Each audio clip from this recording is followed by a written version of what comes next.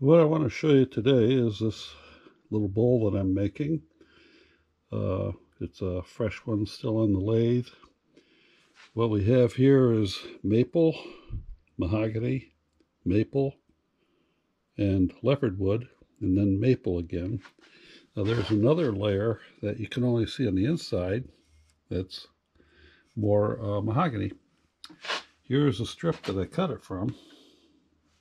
And you can see the laminations on the bowl as the orientation is. This is the outside, that's the inside.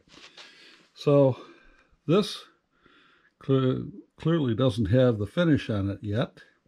And that's what I want to show you is the striking reveal, if you want to call it that, when I do put the finish on.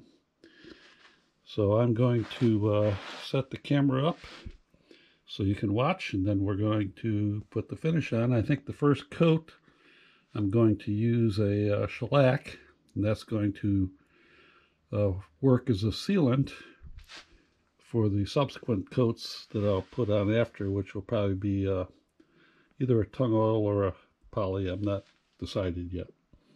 So let's get on with it.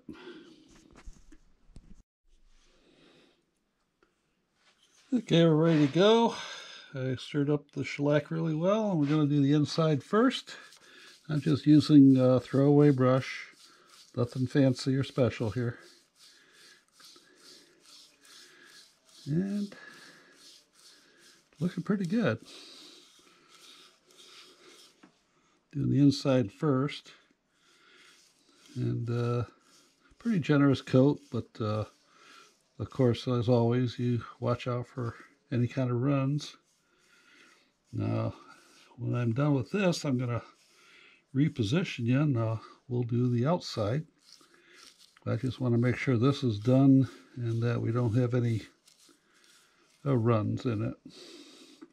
Being the first coat, of course, particularly with the mahogany, between the fast drying of the shellac and the wood being ready to soak it in, pretty safe about runs if you're just a little bit careful. Okay, I'm going to reposition you now, and we'll do the outside. And here we're ready to go on the outside. And this is easy to just kind of spin it by hand.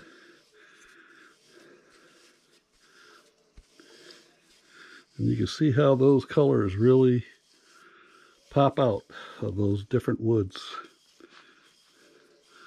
Got a little bit of a undercut rim here.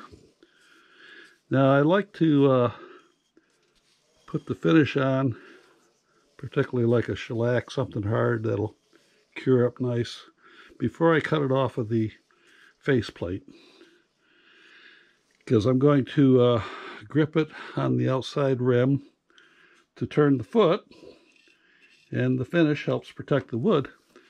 So I won't be going all the way to the final coat while it's still on the faceplate. This is just really to protect it and get it ready for next steps. And then after I've finished the foot, I'll go ahead and put my final coats of whatever finish I choose for. Anyway, I just wanted you to get to observe that and see the process. I got a little piece of brush bristle on there, but of course that's all correctable because this is just first coat. And that's it. Thanks for watching.